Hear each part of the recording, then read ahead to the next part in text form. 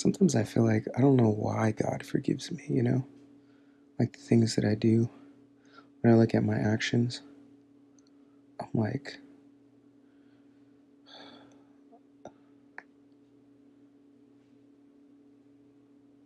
it's crazy.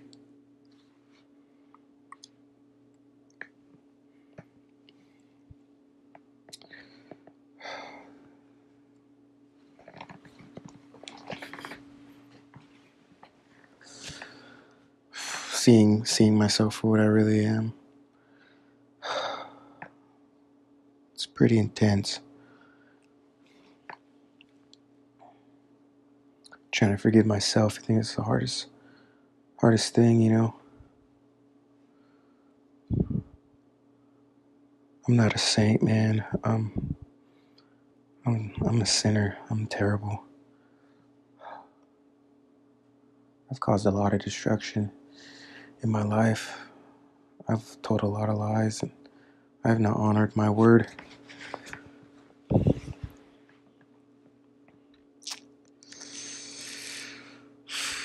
But then every day I wake up, there's like, it's a new chance, a new day. Try to right my wrongs, I guess.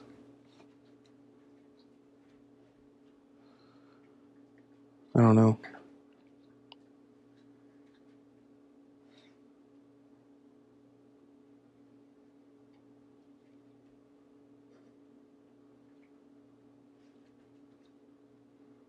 It's tough. Life is tough. It's pretty hard. I don't even know how I got this far. Like being married and stuff. I'm like, to be honest, I'm surprised that I'm still married. I'm trying to have relationships with people.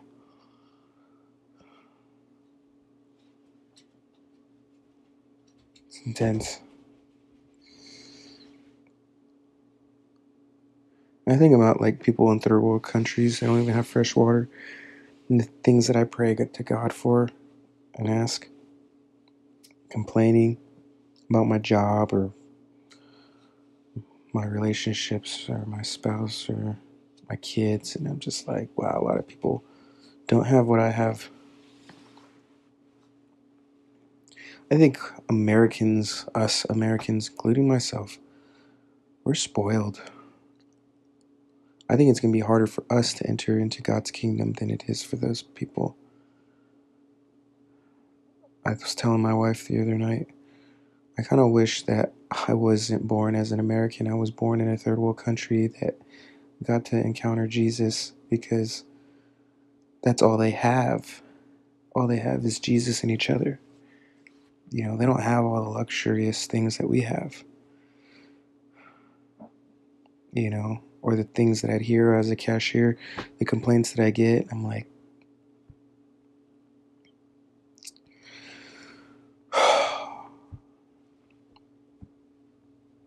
one of the things that I'm learning about marriage is, and being a father or parent, sacrifice. Sacrifice, especially being a Christian. Like, we're born into this world, and all we can think about is ourselves. I didn't really realize what I was doing when I got baptized, looking back on it right now. And it makes total sense. Like, why me and my spouse had so much arguments and fights and stuff. And I realized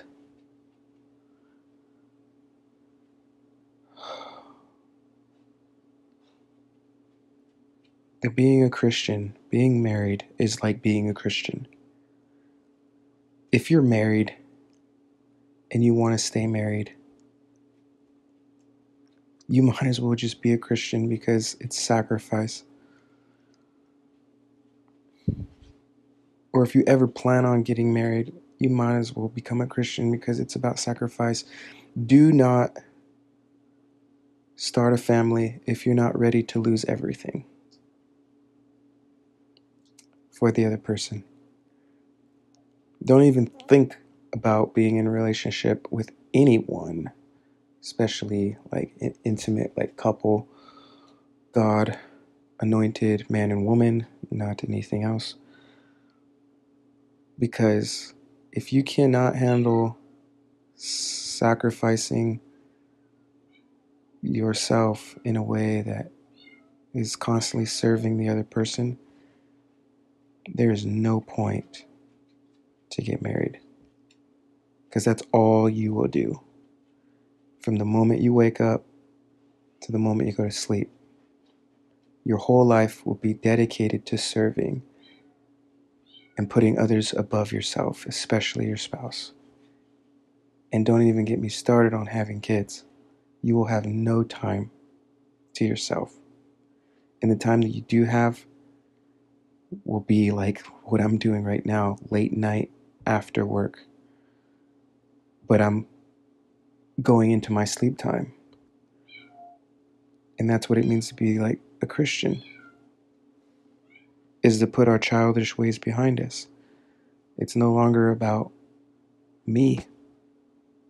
It's all about the other person. I don't think this world understands that. Especially, I'm still in the world, but as I'm waking up more into Christ and dying away to myself and my desires, I find that the greatest happiness that we can ever have in this world is not what you get, it's what you lose for others. I always hated God. I didn't like him anyways for the things that he's taken away from me. But I realized it was good. And I realized more of what Jesus was talking about. He who takes his life will lose it. Or he who finds his life will lose it. But he who loses his life for me will find it, which is the gospel, which is all about dying to oneself. Man, I don't remember the last time I slept pretty well. Maybe every once in a while, but not like really well, like when I was single or before I had kids. And working constantly, like I work pretty much every day. I appreciate it. I get more hours and stuff. It's hard for me to it's just so hard. It's like, but it's the greatest thing ever. Kicking and screaming to God, like, why? Car got repoed, like just a bunch of stuff that just like I have not been able to focus on me at all. And I've been mad about that. And mad to God about it. But now I look at it and I'm like, that's good. It's good. Jesus did that every day when he was in this world, and he still does that today. He wakes up ready to serve, ready to put others first. That's it. He doesn't even think about himself. And if you want to be a Christian or a parent or a spouse or even a good friend, that's what you're required to do. To put your selfish desires on the last part of the list. You come last, not first. And at first, it's so hard. But as you walk with Christ, it is the greatest gift ever. One of them, anyways. Forgiveness and the Holy Spirit. Well, life and then forgiveness and then, the give.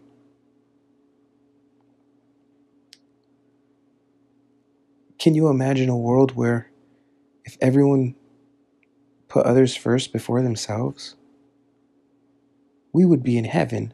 And that's what heaven is like. Other people lifting up others, putting others first above themselves. That's what Jesus did. and he still does. That's what the Christian life is really about. That's how the world was originally supposed to be designed. It was supposed to be designed where we sacrifice ourselves because we love each other more than we love ourselves.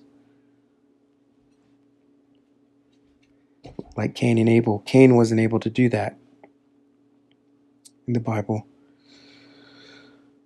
We as human beings will not do that without expecting something in return. But God did it unconditionally, and he calls us to do it unconditionally. It was the other day I got mad at my wife, and right again. And God, I woke up and he said, I had talked to a friend and they said, serve your spouse. See a need, fill a need. And I was like, what? You want me to go to work and wake up in the morning and come on home and do and serve? Where's any time for me? And God said this to me. He said, you want to be like Jesus, right? I said, yes. He said, that's what Jesus did. That's what Jesus does.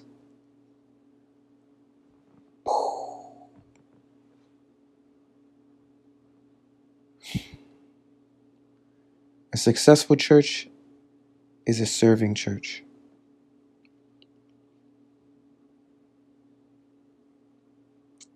There is no greater love than a man to lay his life down and put others first above himself, or a person to lay their life down and put the other person above themselves. There's no greater love. And in this country, especially us as Americans, that's what is supposed to make us so great and made us so great. It's people laying their life down. I go to work and I'm not saying I don't complain, but and I don't know, I haven't lived forever, but there are definitely people that complain. Like they don't care about the employers. They don't care about their job. They don't even care about their employees, or vice versa, or employees caring about other employees.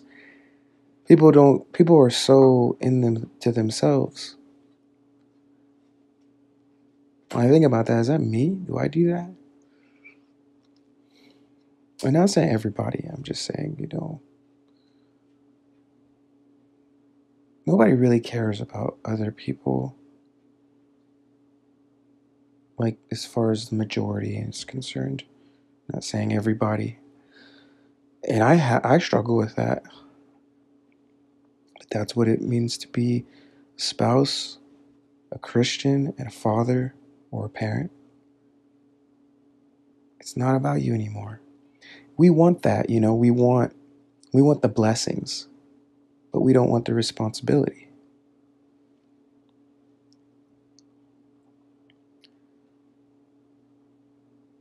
You want kids,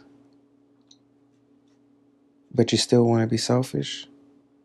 You still care about your things more than you care about others. People want so much, but people don't want responsibility. But it comes with the territory. It is the territory. Jesus says in the parable, a man gave 3 different people talents, and he came back, and 2 of them invested it, and he gave them more responsibility. The last person didn't do anything with it, but just sat there. And he told him to give what he had to the person who had the most, and he threw the other person in outer darkness. He says, for those of you who've been entrusted with much, much will be required. But those of you who can't be trusted with little, the little that you have will be taken away from you. I can come up with so many analogies or scenarios situations or experiences of others that I've seen lose the little that they had. If you're not grateful for what other people's stuff, who would give you that of your own? And it's like the Bible was living and active. How did you end up with all this, why does your life look so amazing and you have so much? And I'm not saying everyone is this way, but I'm saying what I'm learning is, responsibility. I've seen a lot of people losing their families, meaning like,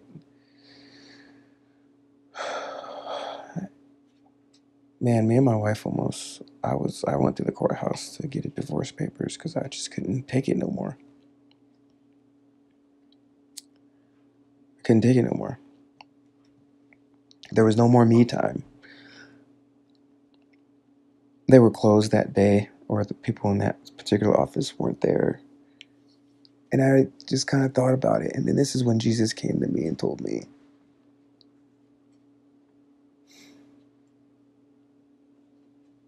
you want to get rid of your family because you don't have any more personal time? It's not about you no more? I'm like, yeah.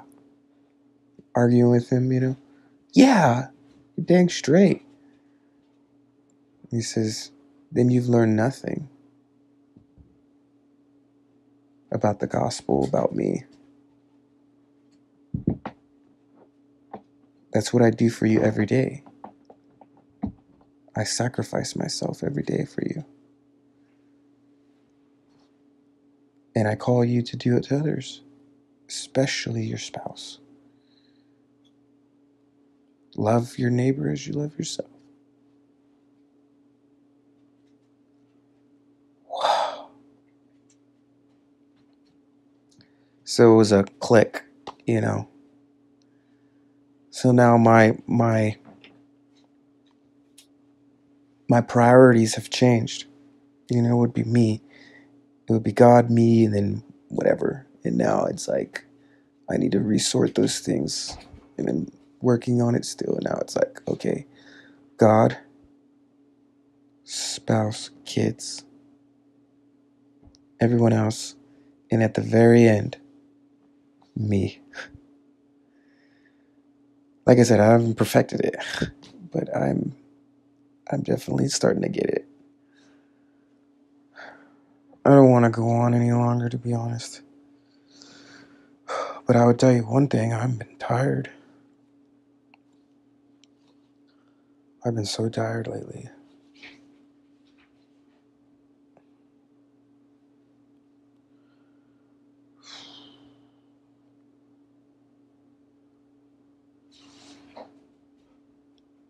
Every day.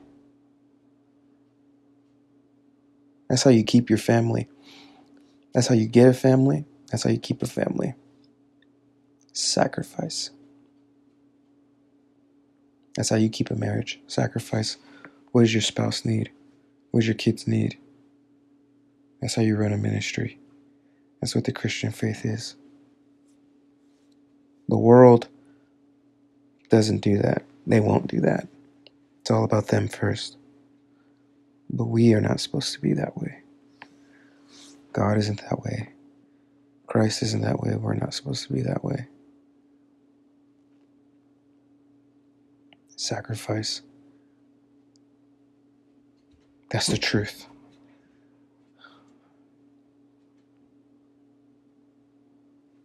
This dang dog. You dog and cat been running up in here. What do you want?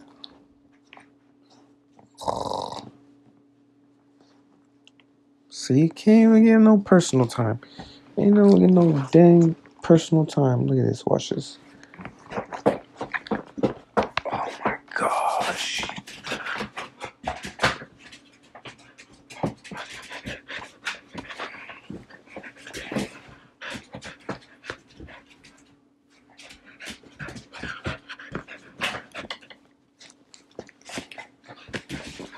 I'm done.